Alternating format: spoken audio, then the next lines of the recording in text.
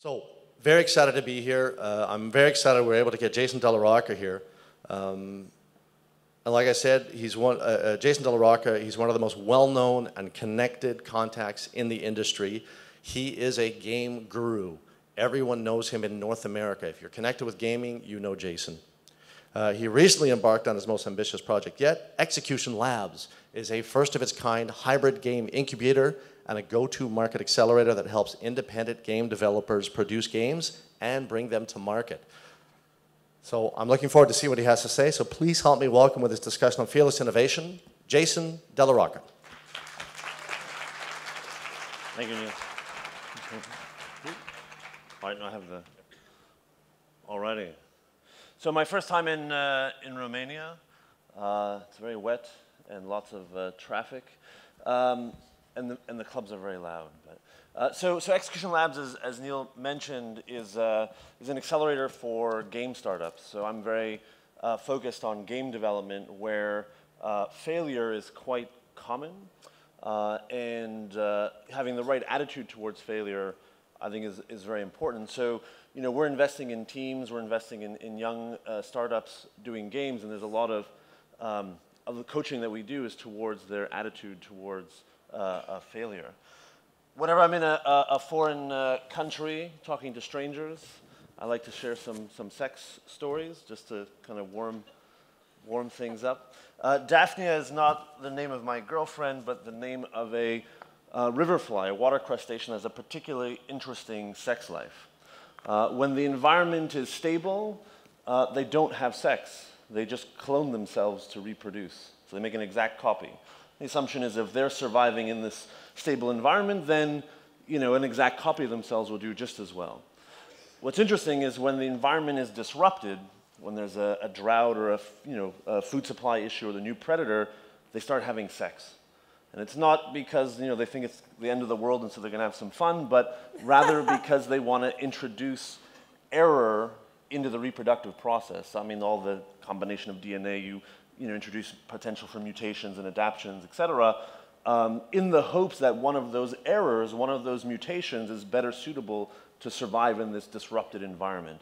A different color so the predator can't see it, or they have a smaller stomach so they need less food, or whatever the case may be. And when I heard this story, or learned about the Daphne, I thought it was a particularly interesting kind of metaphor for us, for technology, for innovators. This idea of we can't just clone ourselves, based on a stable environment, because the environment is never stable. And this is true particularly in games, but I think it's true pretty much anyone trying to innovate in technology and build companies, that the environment is always in a state of disruption. This idea of success and failure, I think we tend to have an attitude where we all try our best to succeed. Our attitude is, I'm here to do the best that I can possibly do. I want to win. And if you fail, then the ones that have a good attitude say, oh, well, I'll just pick myself back up and I'll learn from those failures and try not to do the same mistakes again. And that's certainly one healthy approach to believing in failure. But what I'm suggesting is we actually want to induce failure. Right? It's not a question of just wanting to succeed and then learning from the failure, but is how can we actually leverage failure in order to succeed. Some of these ideas towards failure, I first came across them from this professor. This is Tracy Fullerton from the University of Southern California, a very well-known game professor, game academic. And I walked into a conference about 10 years ago where she was giving the keynote speech, and she was on stage saying how much she wanted her students to fail. And she loved it when her students failed. And I thought, well, that's a really mean professor to want all their students to fail. But then she sort of expanded on that, and to her what failure meant was that they were pushing the boundaries, that they were experimenting, they were exploring what was possible. And it didn't mean failure in the sense of giving them an F to fail the class, but giving them the opportunity to explore and experiment. I thought that was a particularly interesting way to think about failure. I went off to Ireland for another conference. For those of you who game might recognize these as sort of screenshots from a very classic game called Breakout, which is you have the ball at the bottom that you bounce up and it breaks blocks on the upper screen. And many programmers, as they're learning to program, will make a clone, a version of that game. So this is just a bunch of screenshots from breakout clones. And so I went to Ireland and I was giving a speech at a conference there, and there was a new degree, a new program at the university to teach game development. And they were very happy about this new program, and they were talking about the sort of the capstone project. The project at the end of the program was to create a breakout clone. And I thought this was kind of sad in that students, without the burden of bosses and marketing and budgets and all that kind of stuff, should be experimenting. They shouldn't necessarily be spending their time copying or cloning things. And the professor said, well, I don't know how to grade innovation. And I thought it was a particularly, I mean, maybe in some ways telling, but also a very sad statement about innovation. There's this great book called The Innovator's Dilemma. It's probably a decade or plus old. How many have read this book, Innovator's Dilemma? So a few of you. Excellent, but it has nothing to do with video games. It's about sort of innovation and technology in general. And just to summarize, the Innovator's Dilemma is that the very things you do to succeed today are the things that hold you back from succeeding tomorrow. Kind of going back to the Daphnia is because the environment is never stable. Things are always changing. And so the companies that optimize for the environment that exists today, as the environment shifts, has a very difficult time to succeed under the new rules. And in fact, the more successful you are today, the harder it is for you to make that shift as the rules, as the environment changes. And so again, this sort of implies a certain degree of failure. This is often why the most successful companies today are not necessarily the most successful companies 5 years, 10 years from now. And oftentimes when there's major shifts or disruptions in technology, it's new companies that are successful ones. And this is true in the game industry as well as many other industries. And so I think often of Darwin when it comes to innovation, or I try to think of things systematically. And really in a Darwinistic system of evolution, there's three kind of fundamental pillars. One is that you want a high degree of variation.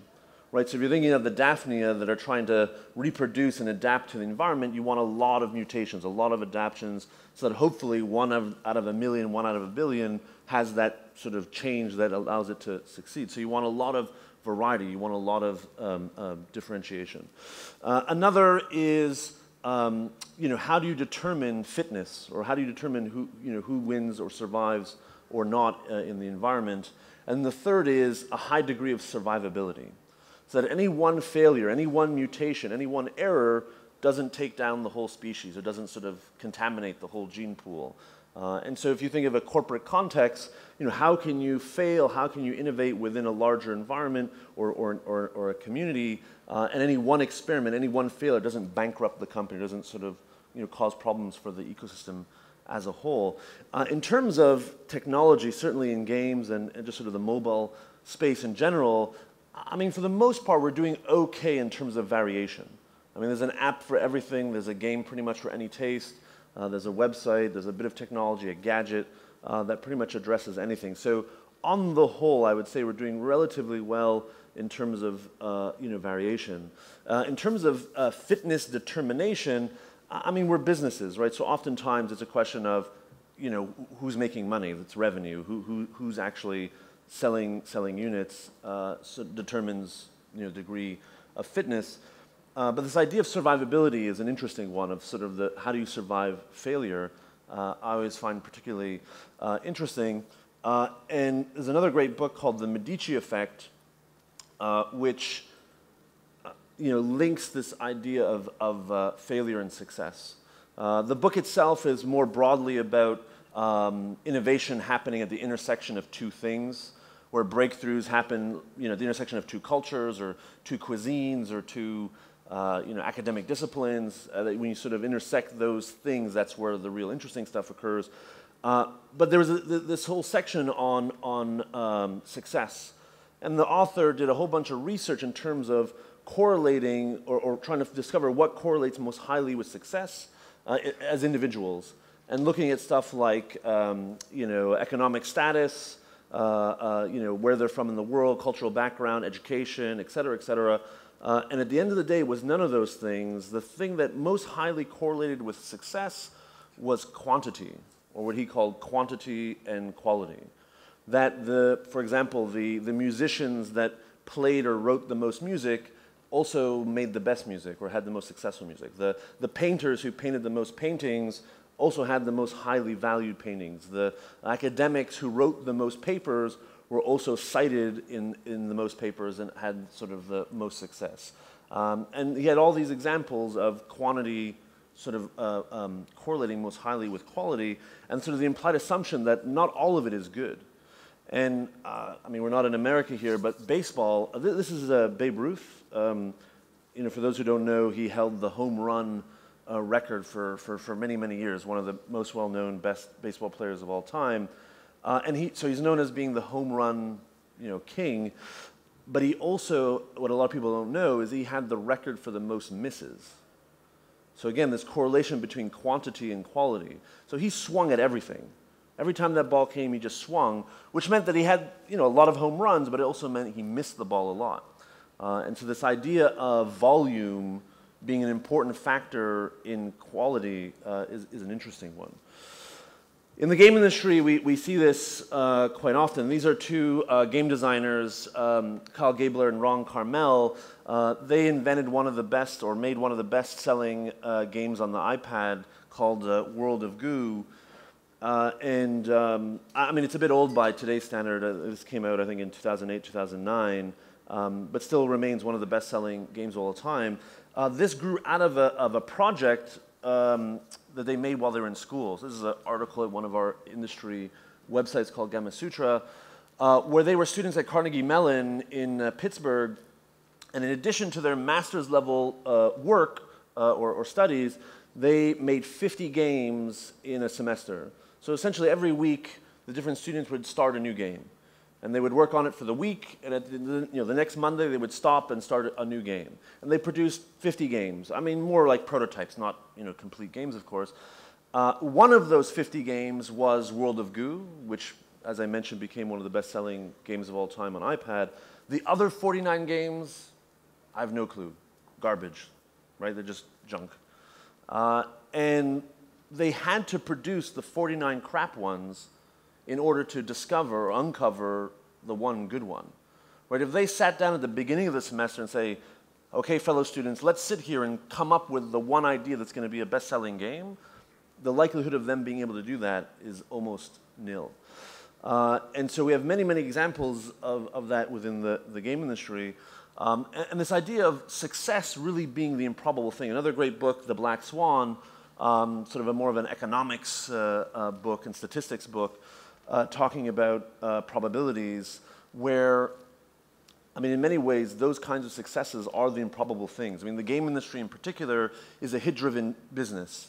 You're either making no money or you're making $1 billion. I mean, the scale of variability, did my mic just turn off? Oh, there we go. It's a big delta. You either suck or you're champions. And so it's very hard to predict that kind of success, and to sort of estimate sale. I mean, for those of you who are in there pitching investors, the slide that's the most painful one is your sales estimates and revenue projections, because everyone knows you're just pulling those numbers from your butt. But it's even more so true in the game industry, because it's usually, it's binary. Either it's zero or it's millions and millions. But there's this interesting concept from the book called the turkey problem, more formally known in psychology as the induction problem or induction challenge, where as human beings, we tend to be very bad at predicting the future. Well, I suppose that makes sense, but we often over-rely on historical data and assume that sort of future will just be a linear function. So they call it a turkey problem because so imagine a turkey. Most days it wakes up, the farmer comes out to feed it, it eats, goes to the bathroom, goes to sleep at night, wakes up the next morning, the farmer comes back, feeds it again, and this is its cycle. So if you ask the turkey, what does tomorrow look like? The turkey will say, well, I'm going to wake up, the farmer's going to come and feed me, and I'm going to go to the bathroom and go back to sleep. And then, well, at least for American turkeys, then it's Thanksgiving. and the farmer comes to kill it. So there's nothing in the turkey's worldview, in historical data, that enables it to predict Thanksgiving. It has no idea that tomorrow it's dying.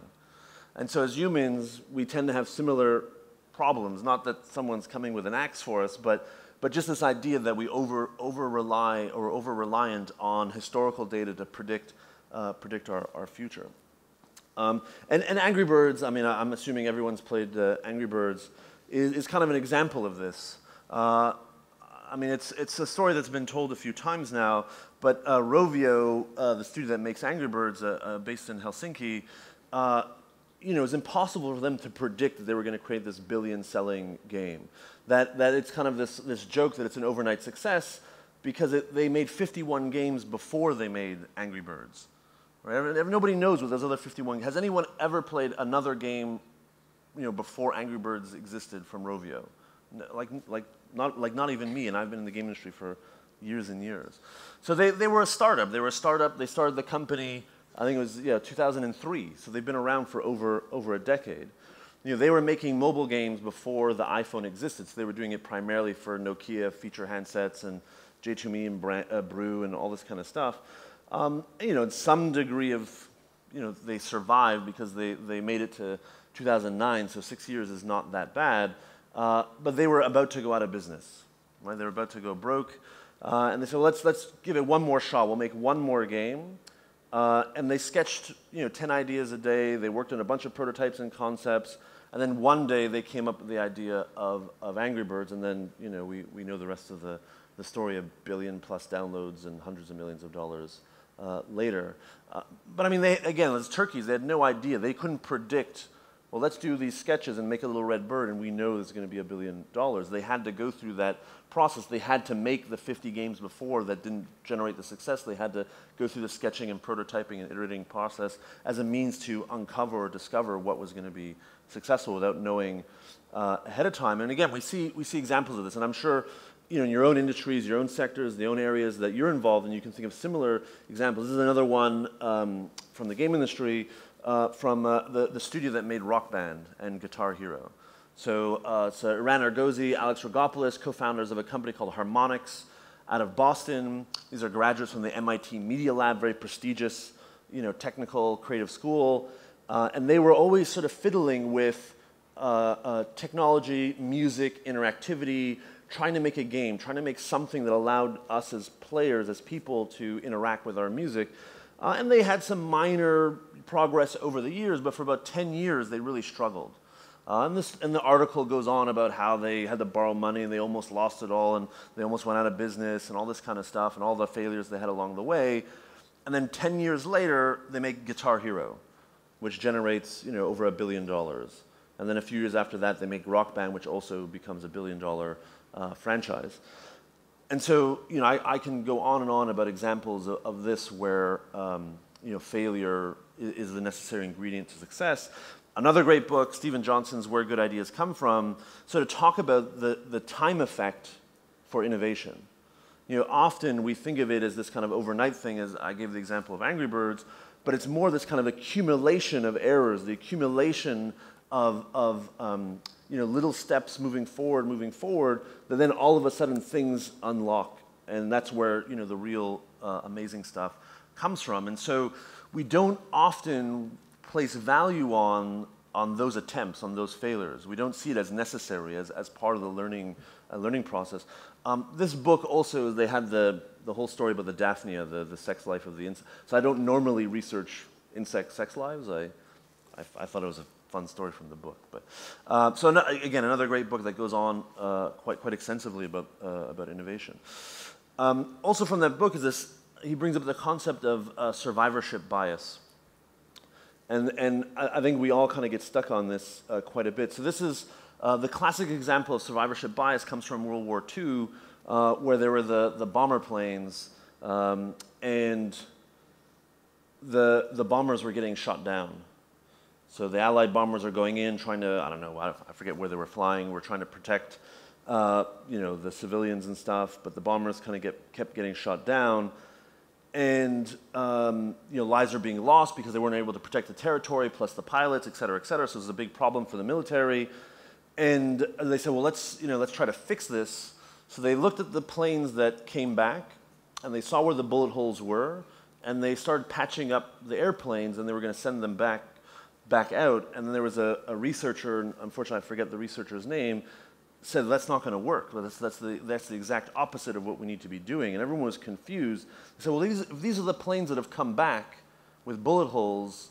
Patching, what that's doing is it's showing us where, in fact, the airplanes are strongest, because they survived, they didn't crash.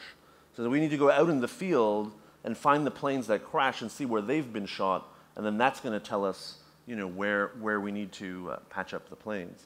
And so that's what they did, and so they looked at the failures as opposed to the survivors, as opposed to the successes, and that, enabled them to protect the planes and run their bombing sorties, and it all worked out fantastically well. But so this is an example where we often look at the successes only and then try to clone them or try to emulate what the successes have done, as opposed to look at who else has failed and learn. That's why events like this are so important. This kind of notion of sharing and not having not being embarrassed to share your failures is actually quite important. This is a picture from our lab, where we encourage teams to fail as quickly as possible and as often as possible, and really early on. So this here kind of chunk of cardboard with these little colored pieces of paper is a prototype for a video game. So the designers have an idea of this, a game they want to produce. So say, get it on paper. Get a rough version of the rule set of the systems on paper and put that in front of people and see, do they understand it? Is there some enjoyment out of it, as opposed to spending 6 months of programming and doing artwork and then realizing it sucks. And so, we often encourage, well, in fact, in many ways we force this process of early failure, iteration, very, very early on in the process. I'm sure most people in the room have read The Lean Startup. I'm assuming this one's well known. What most people don't realize is the Lean Startup is an instruction manual for failing. Right? I mean, the whole build, measure, learn loop. I mean, like Eric Ries doesn't say it that way. I mean, he says, yeah, failure is important, and it's neutral. So if it's a success or failure, it's just another point of learning, and you're going through your build, measure, learn loop. But in fact, it is an instruction manual to induce failure, to go through and encourage failure as a discovery process. And I don't think people necessarily view it in that way, because again, they're kind of embarrassed or ashamed of failure. Supercell is another example in the game industry. This is a startup from 2010, also in Finland, and they were generating within 2 or 3 years games that were making $5 million a week, or even $5 million a day, like just crazy amounts of money on free games, on freemium games, and they were bought. They sold half the company last year for $1.5 billion. And they were like maybe 100 people. But so massive success. But internally, they had this process of iteration and failure. That although at the time when they got purchased, they had only released 2 games, internally, they had produced many prototypes, had done a lot of these iterations.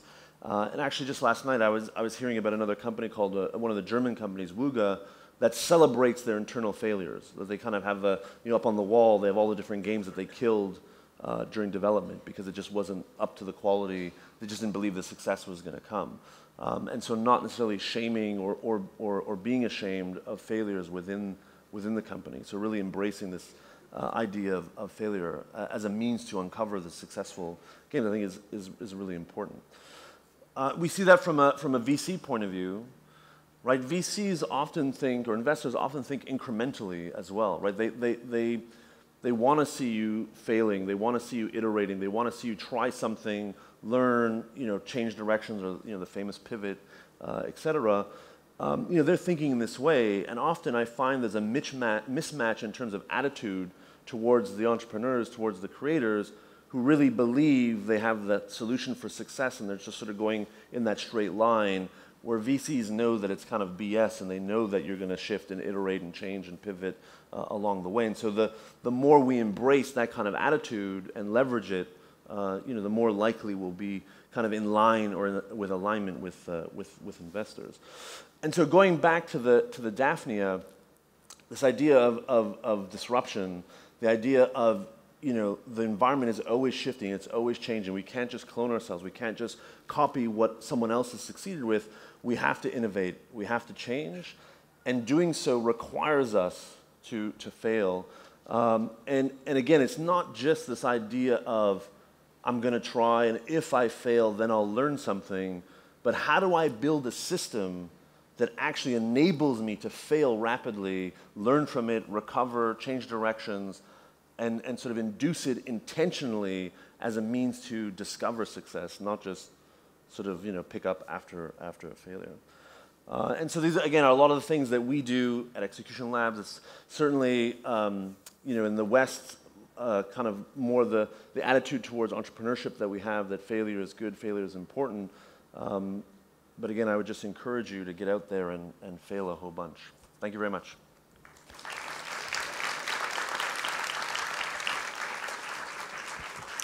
Thank you, Jason. Thank you. It was really good.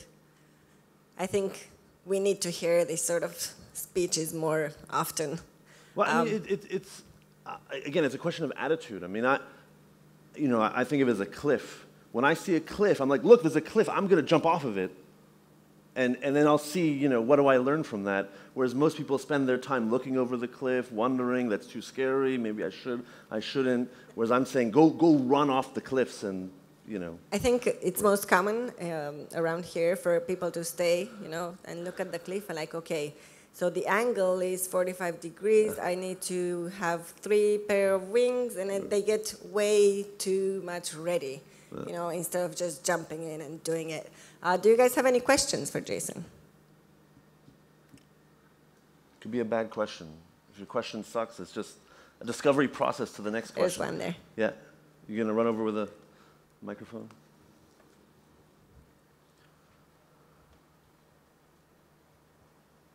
Yes, sir. Hi, Jason. Thanks for the great talk. Quick question regarding the game industry, since, as you mentioned, it has become pretty much winner takes all. Either you make no money or you make a ton of cash. And as you mentioned, you need a lot of projects to actually get to something that succeeds eventually and to learn from the failures. How much is the game stacked against developers and towards environments that can produce more things in parallels, like labs and publishers, which you get to get 10, 20 projects in parallel, whereas a developer gets to work on one thing? Yeah, I mean, it's an interesting way to look at it. So, I mean, our program, I mean, we are an accelerator, so we have a portfolio of projects, and the assumption is not all of them are going to succeed. I mean, obviously, we give them all the same love and care and hope. All our babies all our offspring will be awesome. But I mean, that portfolio mentality is inherent in the fact that some are just not going to survive versus others. So that's good for me as the investor with the portfolio. It's less good if you're the one individual developer that's on the failing side of things. So it comes back to this idea of survivability, right? So oftentimes in the game industry, we talk about if you're building your company, how are you going to make your third game? Right? As creators, we're often so focused on the product we're building right now, and we're not thinking about how do I survive as a studio, how do I build my startup so that the first game is just the step to the second and third game. And so, I mean, it's really that simple question is how are you going to survive to make your third game, and what is it? And then they had never even thought to think that far ahead into the future. So, now, I mean, thinking about that question doesn't necessarily solve the problem, but does start to enable them to think about the question of survivability and how do I, not sort of implode when my first one fails. And again, in the game industry, oftentimes the first game is validation. So we've had examples where some of our teams financially have not done well on the first game. So in terms of revenue, would be considered failures, but the quality of the game was strong enough that then attracted investors or publishers to invest in the second game. So, we like what you did on the first one. That was really cool. Here's some funding, or here's a contract to do another one. So there's sort of, the fact that it didn't generate revenue wasn't as critical, so it enabled them to go make the second and third game. Yeah. Any more questions? Well, there. This Oh. one. It's coming. The microphone is coming. We had drones with microphones as well, but they were too Oh. noisy. Yes, just I'm Yeah. curious. What drive you in? Why you have so good energy? What is behind? Why do I have good Yeah. energy? Yeah. I don't, this is low energy me. I mean, I only arrived yesterday at 5 o'clock, so. So why do I have good energy? That's the, Why you do what you do?